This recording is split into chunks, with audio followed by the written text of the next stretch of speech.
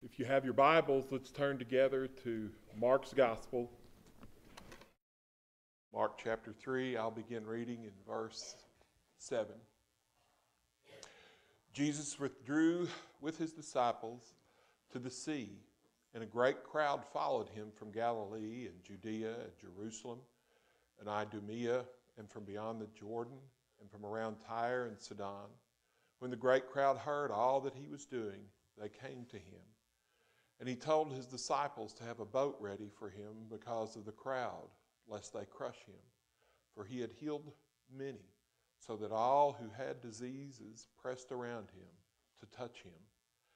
And whenever the unclean spirits saw him, they fell down before him and cried out, "You are the Son of God."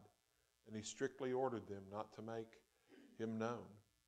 And he went up on the mountain and called to him those whom he desired, and they came to him. And he appointed 12, whom he also named apostles, so that they might be with him, and he might send them out to preach, and have authority to cast out demons. He appointed the 12, Simon, to whom he gave the name Peter, James, the son of Zebedee, and John, the brother of James, to whom he gave the name Boanerges, that is, sons of thunder, Andrew and Philip and Bartholomew, and Matthew and Thomas, and James the son of Alphaeus, and Thaddeus, and Simon the Cananean, and Judas Iscariot, who betrayed him.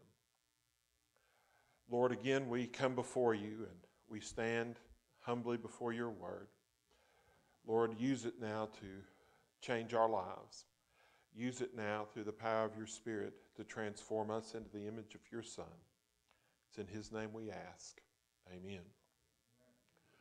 Now, last week we started in verse 6 of chapter 3.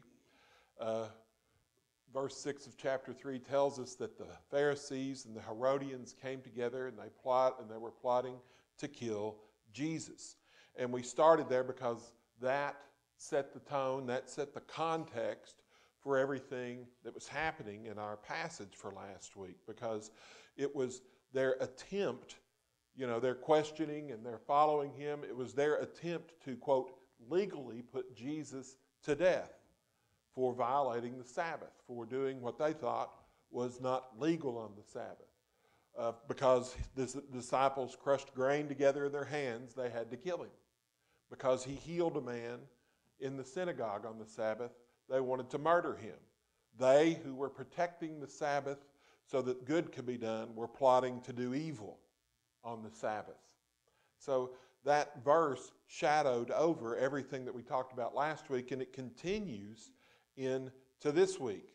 Verse 7, Jesus withdrew with his disciples to the sea, and a great crowd followed him.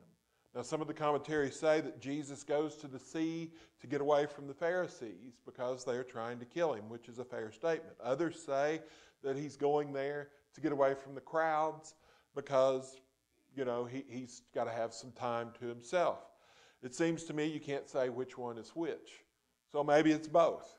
Maybe it's both. He's trying to put some distance between himself and the Pharisees and to get a break from the crowd, a day at the beach, if you will, if you want to look at it that way. But whatever the reason, it just didn't work out, did it? It did not work out at all. It said a great multitude from Galilee followed him, from Judea, from Jerusalem, Idumea, beyond the Jordan, Tyre, Sidon, a great multitude. When they heard everything that he was doing, they followed him. In other words, they were coming from the north, from the south, and from the east, and from the west. Jew and Gentile alike were coming to him. And it wasn't just, a walk across, town, 15, 20 minutes. Some people were traveling 1 and 2 weeks.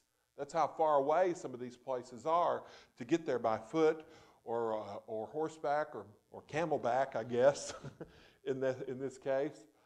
Just how far it was. It'd be like you and I getting a car and driving to the West Coast. It's going to take you a while. That's how far they were coming. And the overwhelming desire of the crowds was not to hear the message of Jesus. That wasn't why they were coming. They were coming for his healing touch. For his healing touch. They were seeking to be relieved from their pain, relieved from their suffering.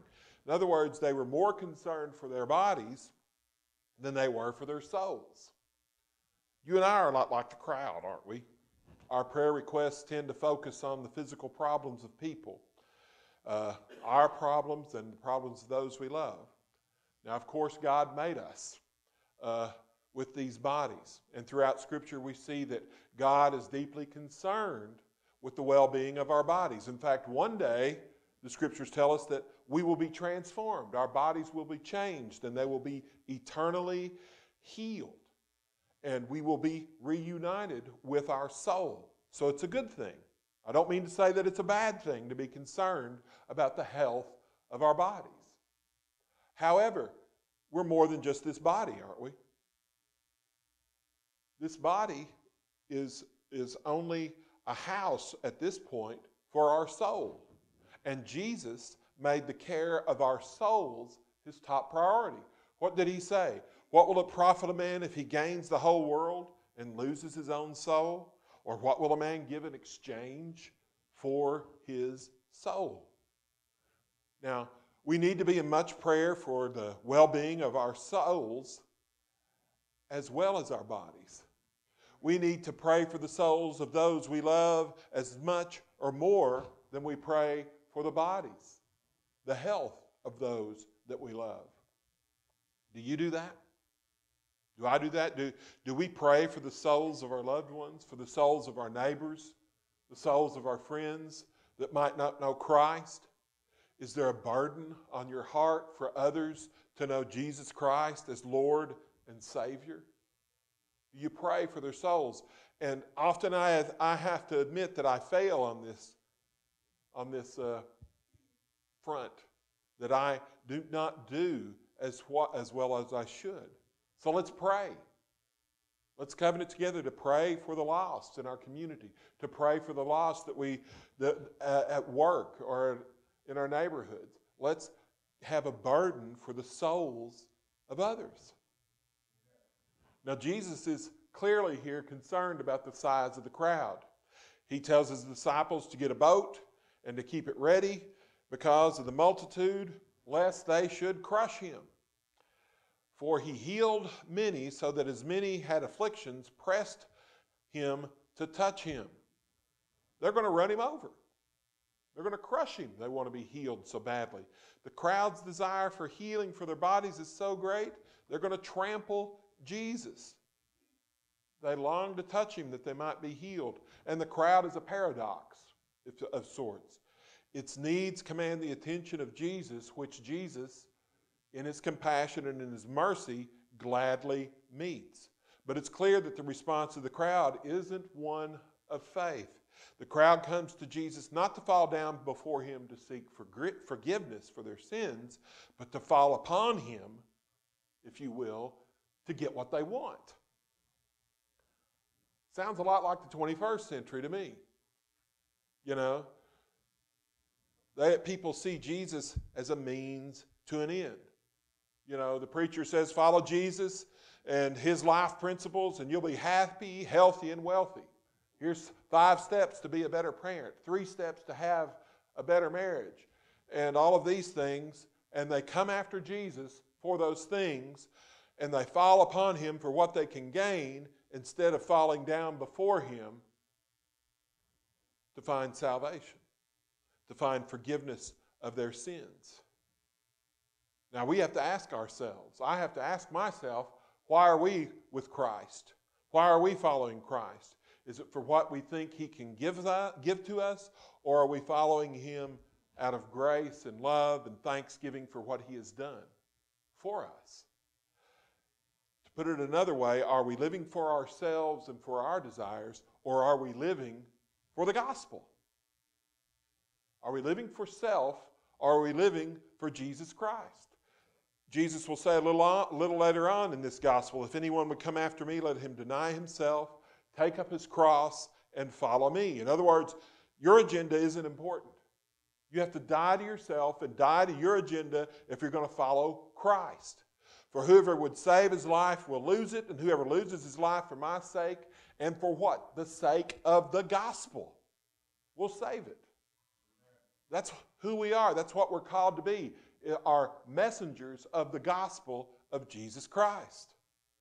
Next we see that while the crowds fall on Jesus, the demons fall down before Jesus, don't they? They say who he is, and Jesus silences them. He silences them because it's not time for them to go forward and his name to go out that quickly. He silences them because their profession of faith is a false profession. And we see here also, I think, a foreshadowing of the final conflict between the kingdom of Christ and the kingdom of hell. Whenever evil appears before God, its mouth is shut. Scriptures tell us that when sinful people appear before God, they put their hand over their mouth in his presence and they keep silent. And no sinner has anything to say in the presence of God. And this business of people saying, well, when I get before God in heaven, I've got one or two questions for him. Really? Do you really? You, the created one, are going to tell your creator and question him. Job did that, didn't he? Didn't Job say that?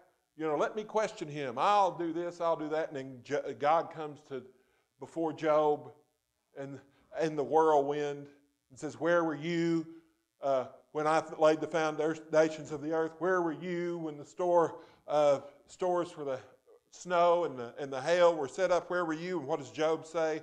Behold, I am of small account. What shall I answer you? I lay my hand over my mouth. Jesus finally escapes the crowds, though. He goes to the mountains. That's the next part. He goes to the mountains. If you want to, there's a couple of scenes. A scene by the sea and now a scene in the mountains. And he goes up to the mountain and he calls to him those he himself wanted. Calls those who he wanted. And it says they came to him, that he appointed 12, that they might be with him, and that he might send them out to preach and to have power over sickness and to cast out demons. That's verses 13 through 15. Now, high school students these days, when they want to go to a college, what do? You send in your application with your application fee, and you have all of those, your extracurricular activities or whatever on there, and you hope that you'll get accepted to that school. Well, in Jesus' day, that's how you got to be with a rabbi, a traveling rabbi. And that's how Jesus was seen, as a traveling teacher, a traveling rabbi. And if you wanted to study with a particular rabbi, you sent in your application and you waited for an answer. Jesus turned that on its head. Jesus went out and he selected disciples. It's radically different from the custom of the day. He didn't take applications. He recruited the people he wanted to tutor. Mark tells us that Jesus called to him those he himself wanted. No application fee, no concern over GPA, extracurricular activities. Oh, I fished a little bit and I worked for the Roman government. That he wasn't concerned about that. And they didn't wait for a call or an email or a letter in the mail. Jesus called, he issued the call, and the call was to himself, and he issued the call to those who he wanted, and they came. They came. When Jesus calls, you come. You see, disciples don't decide to follow Jesus as if they're doing him a favor. You don't decide to follow Jesus so, well, I've got all this good stuff, I can do some good for the church. No, you don't do that. Jesus' call supersedes their will. His call is sovereign because everyone he calls to be a disciple here comes.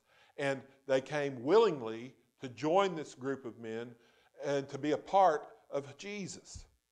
And when you come to Jesus' school, when you come to, UJ, the University of Jesus, when you come there's only one course of study.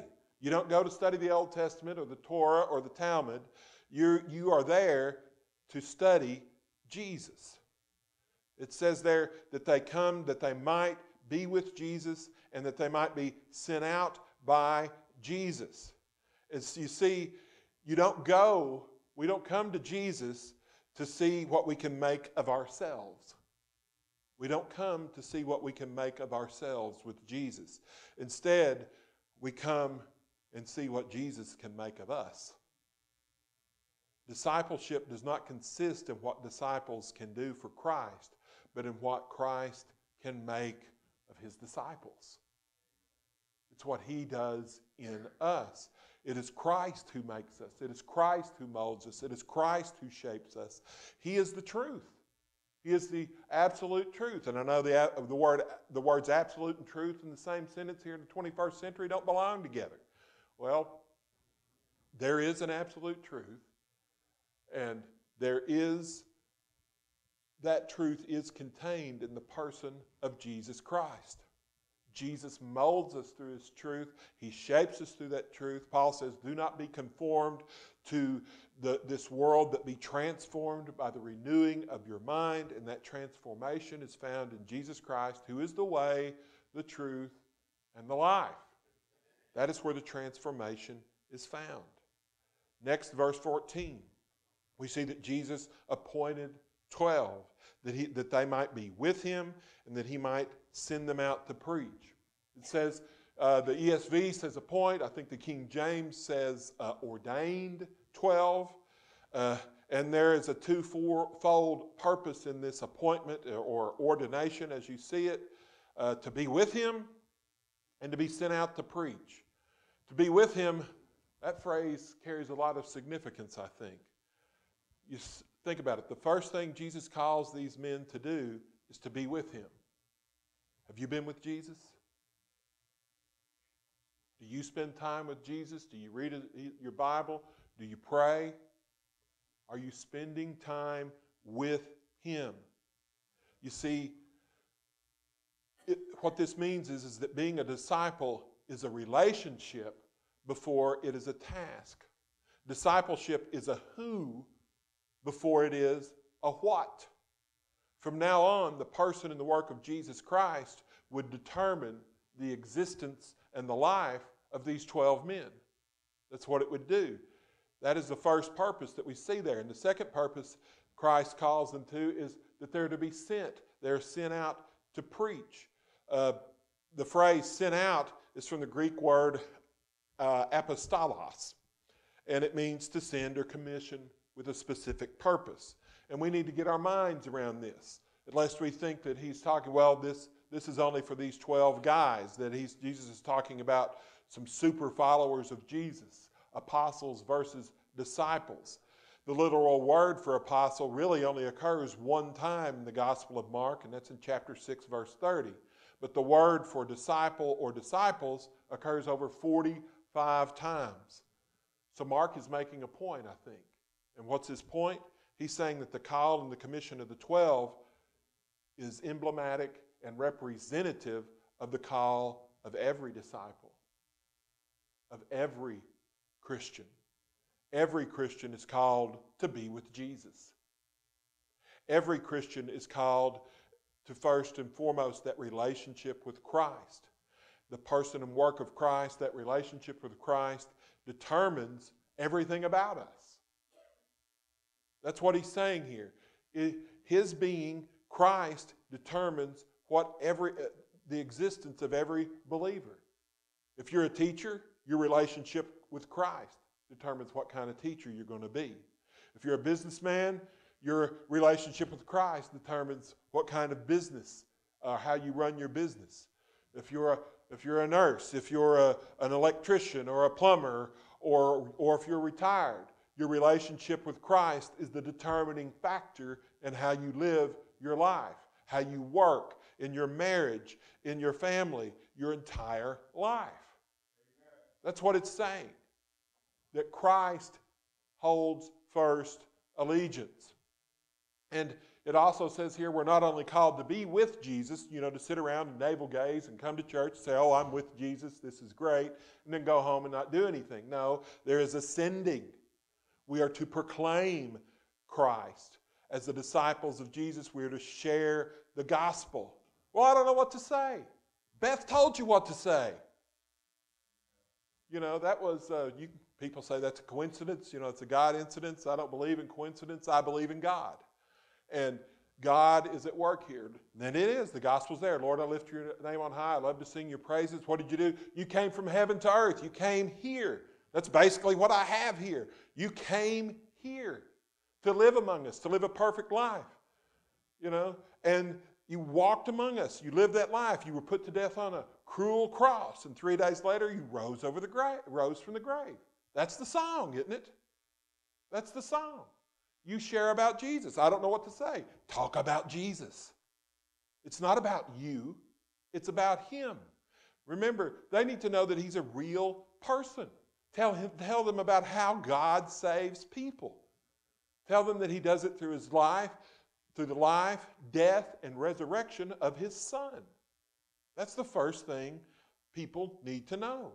People don't need to know how you feel or how you think. They need to know what you've seen and what you've heard. What you've seen and what you've heard about Jesus Christ. And once they've heard about who Jesus is from the Scripture, then maybe it's time to tell them a little bit about what Jesus has done for you. Because if you do that these days, well, Jesus did this for me and that for me. Well, Buddha does this for me.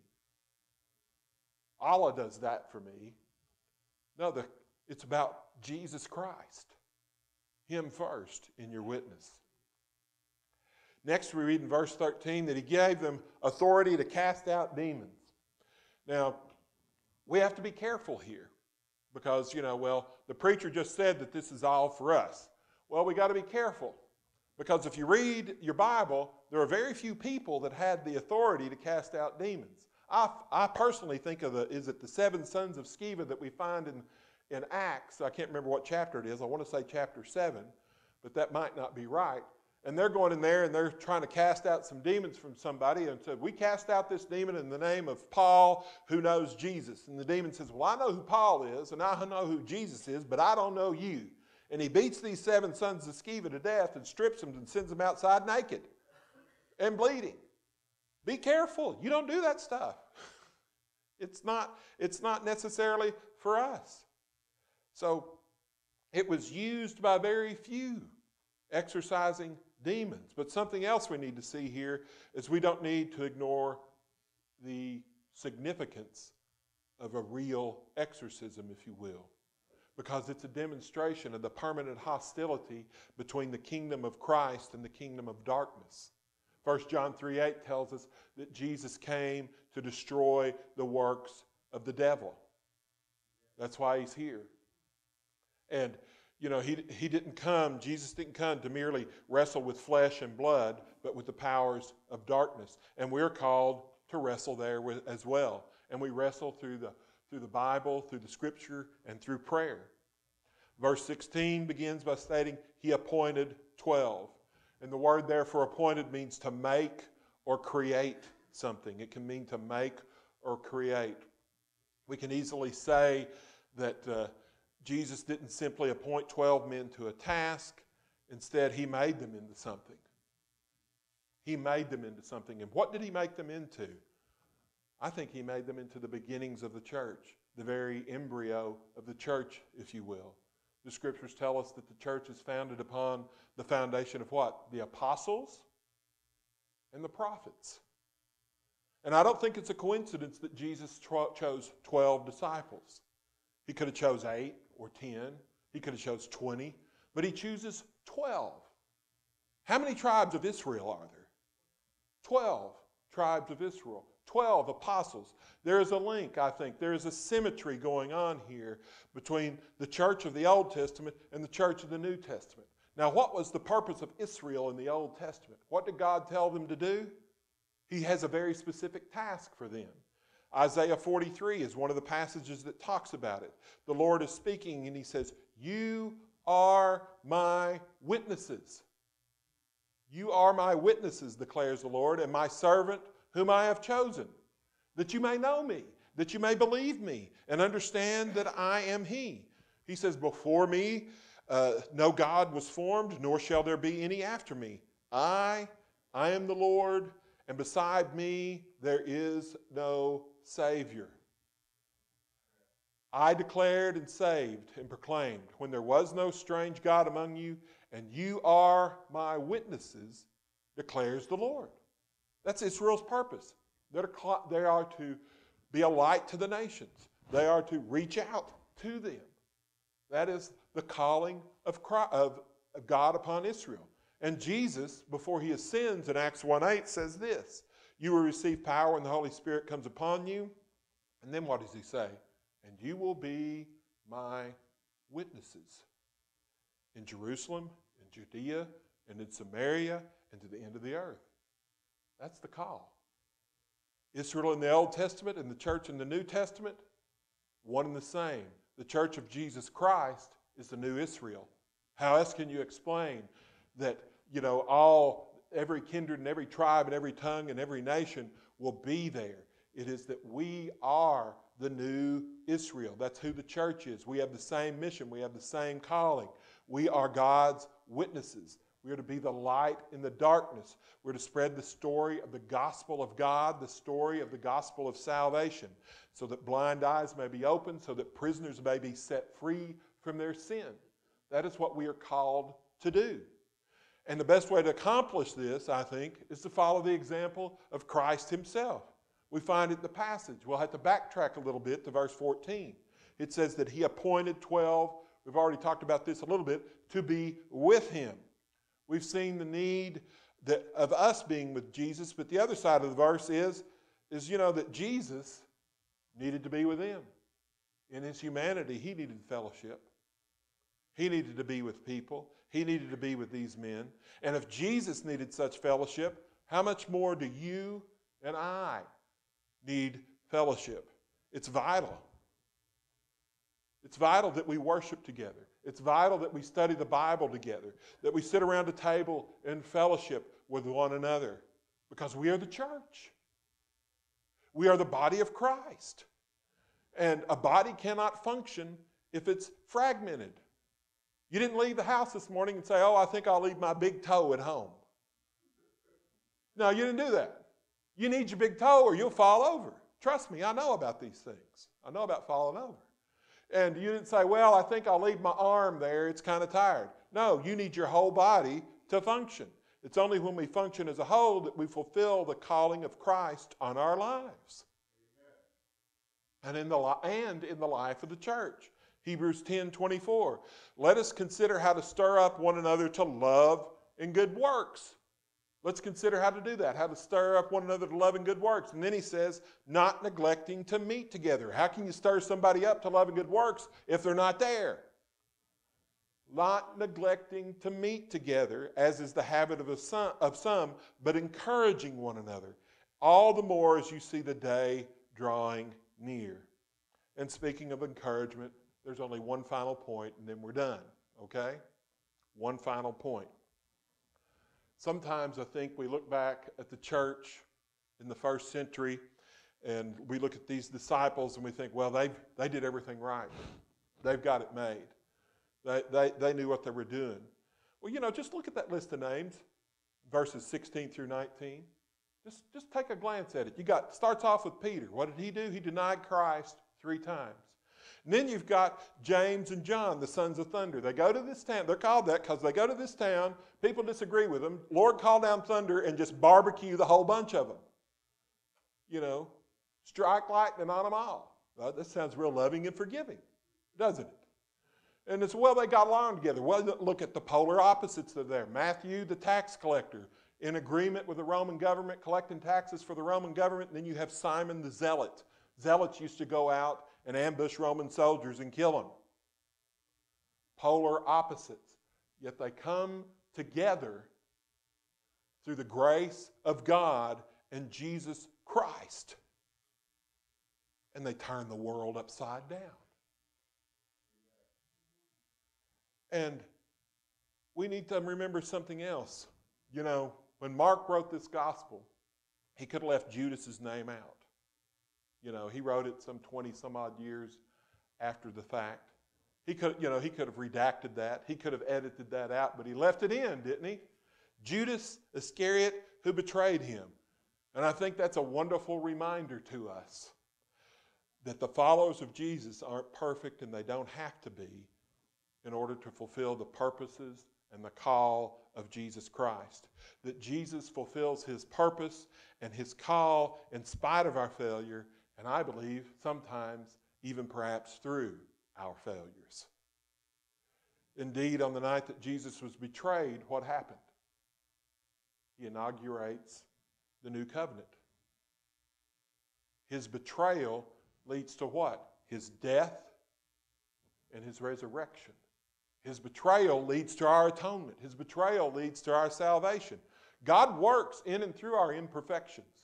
He works through them for our good and for His glory so that the message of the gospel might spread throughout the world. And that's why I think Jesus, knowing about our imperfections there in the Gospel of John, He says, if you, by this all men will know that you are my disciples, if you have love for one another. How could that group of people love each other? Look at them. Look at them. Look at that ugly preacher that stands up there, and look at how ornery he is, but they love him anyway. That's got to be God. That's got to be God. That's why the love and grace and forgiveness is so vital and so important, that the message may go forward, that all people will know that Jesus is Lord and that He is the Son of God. Gracious God, we thank You for these precious promises and these precious truths that are in Your Word. We thank You for Your love to us. May we go from this place and spread that love and be a witness to all that we meet. In Your name we pray. Amen.